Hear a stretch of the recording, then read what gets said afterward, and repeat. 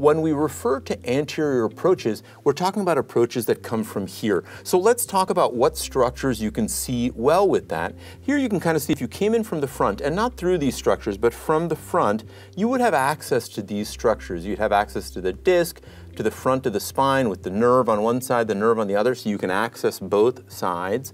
And you could also see the spinal cord here. You can access structures that are in front of the spinal cord. So the anterior approach is an approach from the front of the neck that allows you to target or address pathology that is in front or anterior to the spinal cord and the spinal nerves. That is generally what an anterior approach is. Now, obviously, we don't go through those structures, so the way that this is done is that we generally make an incision, and then you can dissect some very superficial structures, and there's a very natural plane that gets you to the front of the spine. For all of these reasons, surgeries from the front are a real workhorse procedure and a really valuable approach to the cervical spine that your surgeon may find relevant for you. Having said that, there are different types of surgeries, and we're going to talk about them specifically next.